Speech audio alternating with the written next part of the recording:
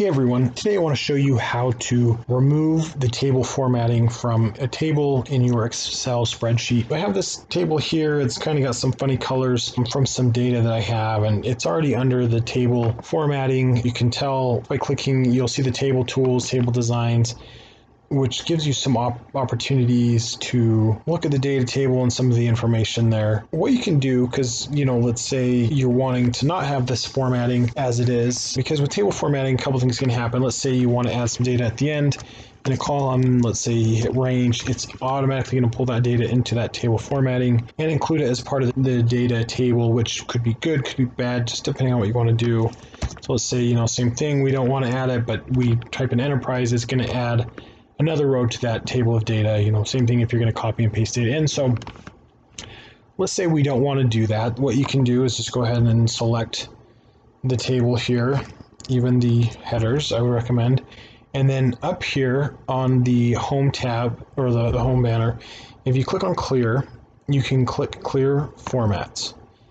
And that's going to remove everything. So we no longer have the data table here. It's not formatted that way. What it is going to leave you with, though, is it's going to leave you with some of these drop-down filters, which you can get rid of as well. What you can do, because you're still going to have these filters and still going to reflect as a table, you can go to data and then click on filter, and it's going to get rid of that.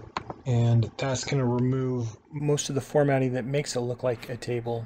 The hard part is it's still going to link as a table. Like if you were to add a column there, it's still going to pull all that data as a table. So if you want, what you can do as well is resize the table, make it smaller, get rid of what you want to or need to make it so it's not as big as it was. But this way you're at least able to remove that formatting. It's showing as raw data again. I hope this is helpful. This is a question I've gotten, and so please let me know. Remember to drop any questions or comments below, and remember to like and subscribe to the Excel Guy. Thanks and have a great day.